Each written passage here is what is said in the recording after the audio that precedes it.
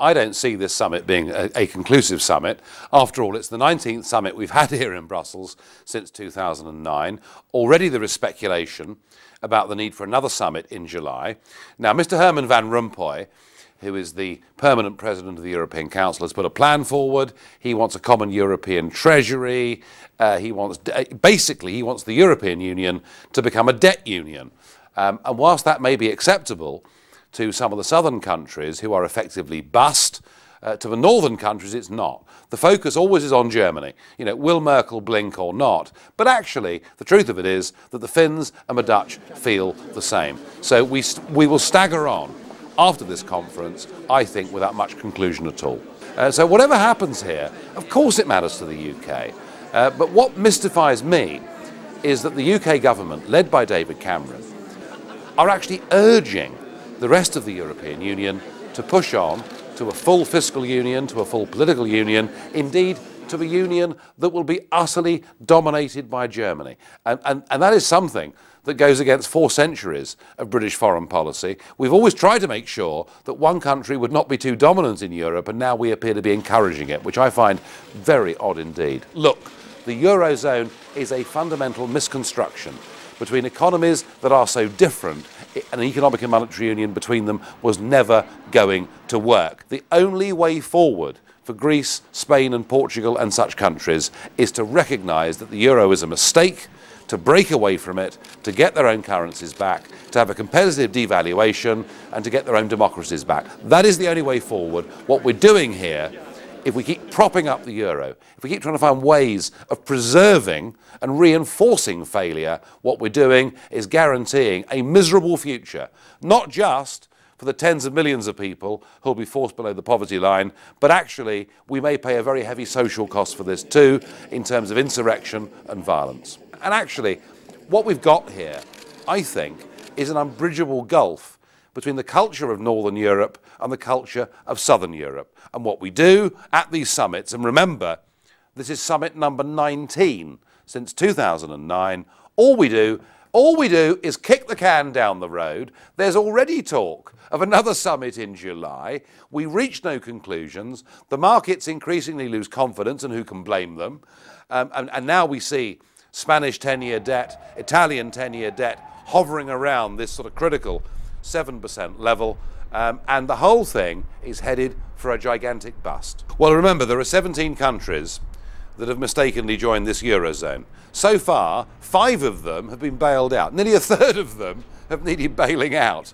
But the Spanish bailout was perhaps only a fraction of what is genuinely needed.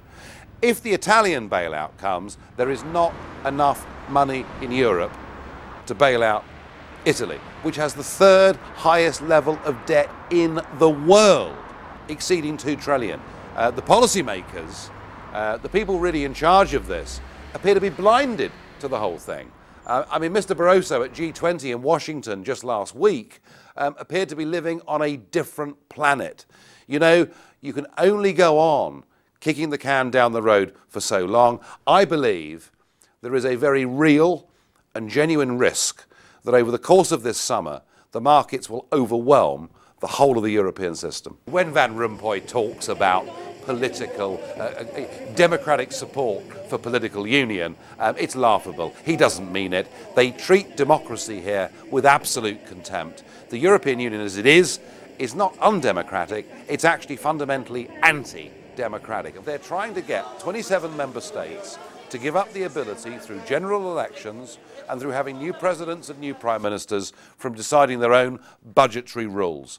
These are very, very bad, dangerous people. They're the worst people we've seen in Europe since 1945.